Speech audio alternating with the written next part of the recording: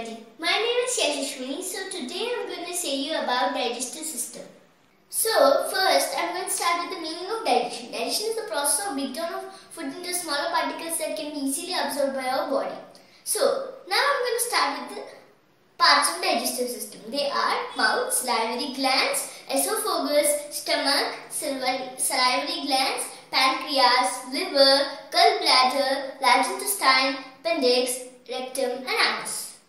Still there are many parts in our body, but these are some important parts of the digestive system. So now I'm going to introduce the parts and say about it. Now first, the mouth and salivary glands. The digestion of food starts from the mouth.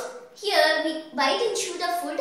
This food gets soft and moist due to the saliva, the digestive juice present in the structure called salivary glands. This salivary glands breaks down the food that contains starch such as rice into the sugar, hence it tastes very sweet. This soft and moist food is called bolus. This bolus enters the esophagus now. Esophagus is a muscular tube connecting from throat to stomach. It is 8 inches long and have pink moist tissues called mucosa. This esophagus carries food relaxing and alternatively to the stomach. Mainly its job is to carry the food from mouth to stomach. Now the food enters the stomach. Stomach is a muscular organ and it is very hollow. It is located in the left upper abdomen. Means a part of a body of a vertebrate containing a digestive and reproductive organ. The simply a belly.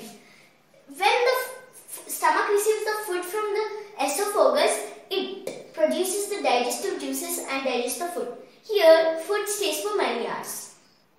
Do you know why the rumbling sound in our stomach occurs? Because of there is no food in our stomach and the digestive juices contract on intestines. Now the food enters the small intestine. Small intestine is also called as small bowel.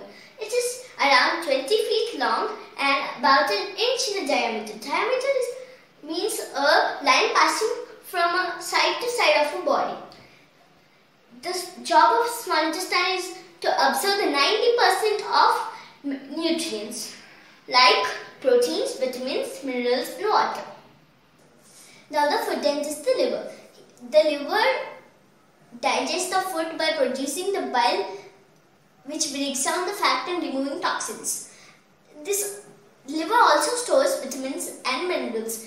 Now the food enters the pancreas. It produces enzyme, the digestive juice to break down the proteins, fats and carbohydrates. Now the food enters the gallbladder. This bladder stores the bile that produced by the liver.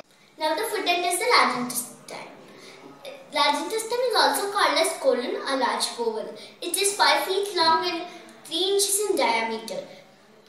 Its job is to absorb the waste water from the waste excreting stool. Now the food enters the appendix. Here the appendix sits in the junction of the small and large intestine. It is 4 inches. It is located in the right lower abdomen. It acts like a storehouse of good bacteria. It is useless to ruminant from our evolutionary past. Thank you all for watching this video. I hope you liked and understood my explanation. Thank you. Have a nice day. Bye.